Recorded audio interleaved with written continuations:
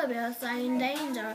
It's winter in the Arctic. Polar bears are in danger. The Earth is warming up. The Arctic weather is changing. Winter is becoming shorter. A lot of ice is melting. This changing is called global warming. The polar bears are hungry. They are far away from their land.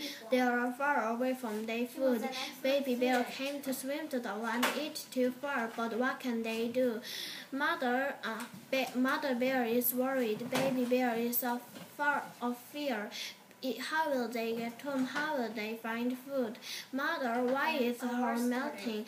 People use a lot of energy. People use a lot of energy. People use cars and machines.